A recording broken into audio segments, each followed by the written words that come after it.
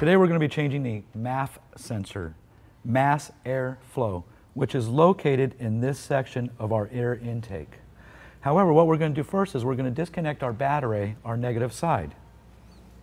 Now we want to make sure that we disconnect the negative cable. The positive is usually red and the negative is usually black. And what I like to do is I like to take and disconnect this, and then what I do is I'll disconnect this and I'll put a rag over the post. So if something accidentally comes across here like a wrench or something and grinds it out, we're not going to set this car ablaze. Okay, so what we're going to do is we're going to locate our waterproof connection, which is located right here.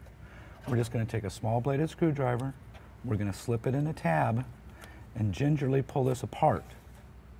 So now what we're going to do is we're going to disconnect our band, we're going to move this forward, we're going to take our screwdriver, and we're going to disconnect our band, give it a couple turns right here, and we're going to take this center section apart to access our sensor.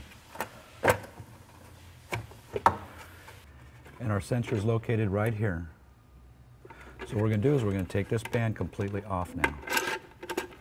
As you see, there's little indexing marks here on the outside edges, and there's a top with an arrow. And all we're going to do is we're simply going to take our bladed screwdriver and we're just going to pop this out of here.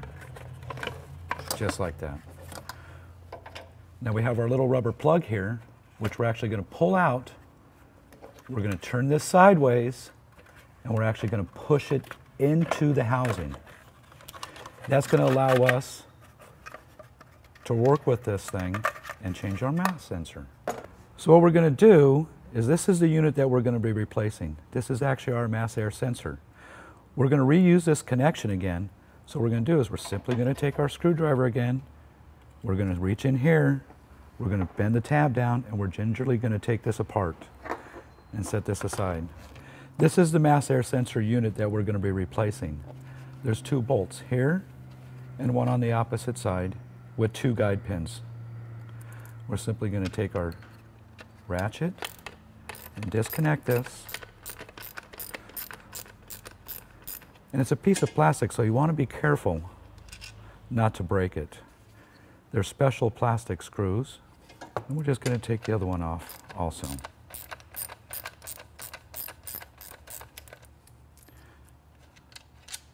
Sometimes these are stuck. This one just has to be a little loose. And then we're going to replace it with our new one. So now we're just going to do the opposite. We're going to line up our pins, not that way. Oh, look at there. Again, you want to be real careful inserting these. You don't want to be replacing this plastic.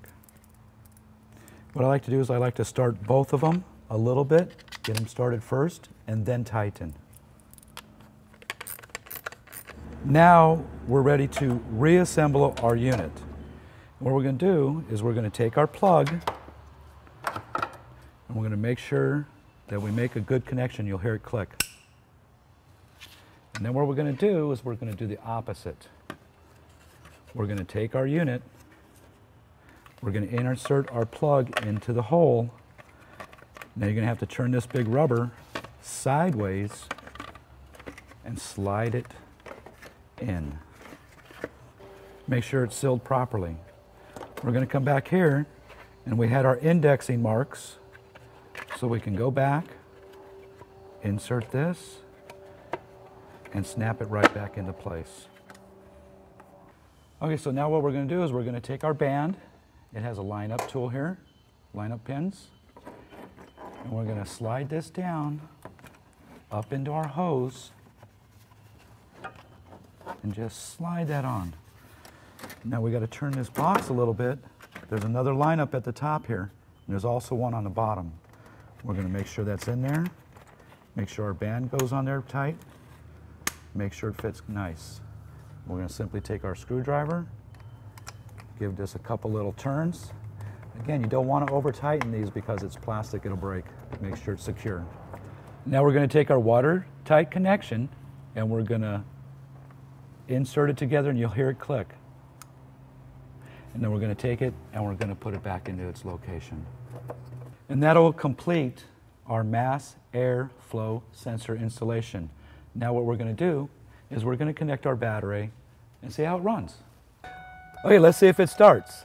Here's our service engine soon light, and we want to make sure that that goes off after we've started our engine. We've successfully installed our MAF sensor.